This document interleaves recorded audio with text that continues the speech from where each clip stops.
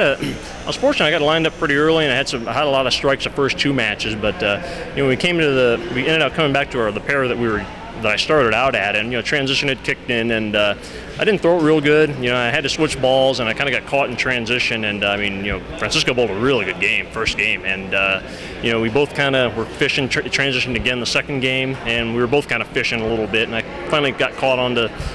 Finally got lined up right, especially on the right lane. And the last game, I knew we were both going to bowl pretty good games. It was just a matter of execution, and I was fortunate. I was able to string a couple strikes, made a few good shots, and fortunately it worked out. But Francisco bowled a really good game, though.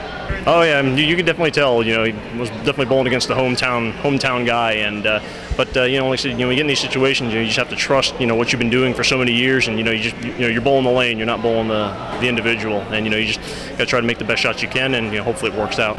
Yeah, it's always very satisfying to win. I kind of having doubts there. I mean, he beat me pretty handily the first game, and but just keep trusting yourself. You can't panic, and you just try to do the best you can. Just go through your normal adjustments as usual, and just make good shots. I mean, fortunately, it worked out for me.